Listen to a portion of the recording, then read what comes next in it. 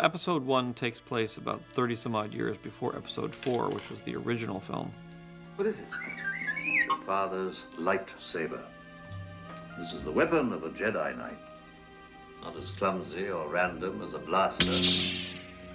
An elegant weapon for a more civilized age. I was looking for a kind of sword fighting that was reminiscent of what was in the movies that we'd already done, but a more energized version of it, because we'd actually never seen real Jedis at work. We'd only seen crippled half-droid, half-men, and young boys that had learned from these old people. So to see a Jedi in his prime fighting in the prime of the Jedi, I wanted it to be a much more energetic and faster version of what we've been doing. So I think he wanted something special. I think he wanted the audience to understand where these Jedis came from, what their powers were, and how sophisticated they were in the art of battle. The Sith Knights were started by a fallen Jedi Knight who was tempted by the dark side. The secret was that they were patient and they trained and studied, but they didn't make their presence known to anybody until we get to Episode 1 here, where they finally make their move to try to take over the universe. With this film, the fighting had to be very strong. But what I had in mind after watching the first Star Wars films was that you would see that they had studied every single style of swordplay, you know, from epee to kendo. That's what we've gone for. I like that there. That's strong in there, isn't it? You know, kendo movies. Since they had chosen such a short-range weapon, they would have to be so good if they're up against ray guns and lasers. But I think it just needed to be much more gritty than it was, you know, much more scary than it was, much faster and much stronger. They have to be constantly in check. There's no room for error in any of the fights. You won't see it because they're so fast, but if you slowed them down and freeze-framed them, they can only parry there or they can only attack there. The moves are so natural or so correct. It's the only place they can be.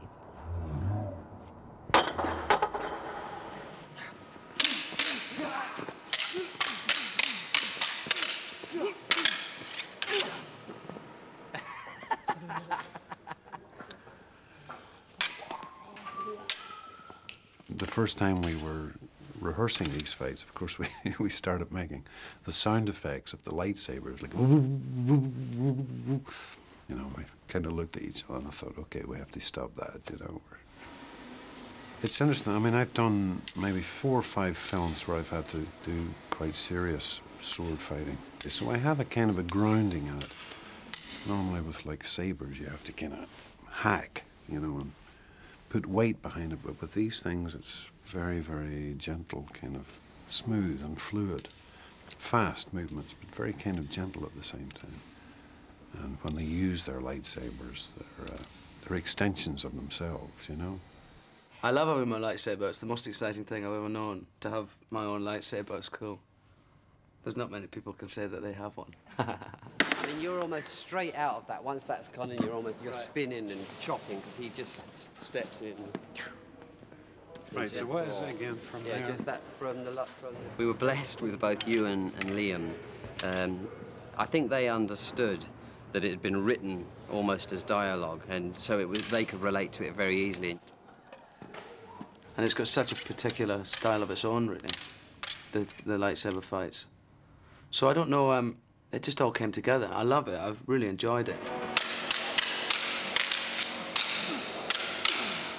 Ewan picked it up in a flash, and now it's I think faster than any of us. So this is a Ewan McGregor lightsaber. We have to go through one fight. We're gonna have to get stronger ones made. They don't make lightsabers like they used to. Liam has a beautiful style, powerful. Yeah, that's it. That's what makes it work. He's fantastic at it. I said I wanted a faster version of what the other movies were, more energetic version. And that's basically what he gave me. And I think the key to it was that we had a good villain who was a great fighter. I always wanted to fly when I was a kid. I wanted to be like the guys in the movies. So that's how I started my martial arts. I found Darth Maul, and he's being played by a guy called Ray Park. And he's very good in like kendo and martial arts, and he's a brilliant gymnast. I mean, you know, he's better than I am. We actually cast a villain who was a sword fighter. You know, when you have one of the characters who actually knows what he's doing and is really an expert at it, it definitely ups the ante for all the other actors to do their thing as well as they can. And I think it makes a big difference on the screen. We could see immediately he had the look, he had all the physical skill. He was incredibly disciplined, and the amount of work that this guy did was phenomenal. I mean, he put everything. He spent, you know, 20 hours at the studio every day. The hatred that comes out of his eyes, there's no question that he is the serious bad guy. The makeup, which was beautifully done, instantly shows you someone who is a real menace. The look of Darth Maul, the Sith Lord, I think it's cool.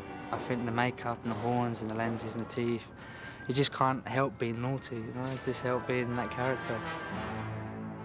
I think we all have a bit of a dark side in us, and so I just try and bring that out myself when I play the character. No, he's got to kick him and then jump up, because in the next cut, he's landing. He jumps way up. Okay, so then he could kick him and then jump. Jump, yeah, you got to kick him and then jump. It would be not a very exciting sequence. I think it was all just done with doubles. I want to try something else, because most of the emotion of the fight is on people's faces. Do it slow. You go like that. Now you got to kick him. Now I don't even think if you did it with stunt people, they'd all be little tiny things in the frame. You'd never get close to the emotion that you get when you actually see the actors playing the part and see the actors struggling in the fight sequences.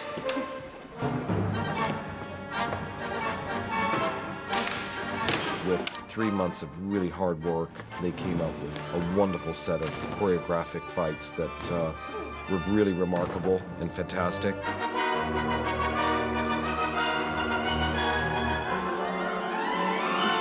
They've got to be down there doing it. You've got to get the sense of peril or threat. You know, we want them to win. They're our heroes, and so we need to be there with them.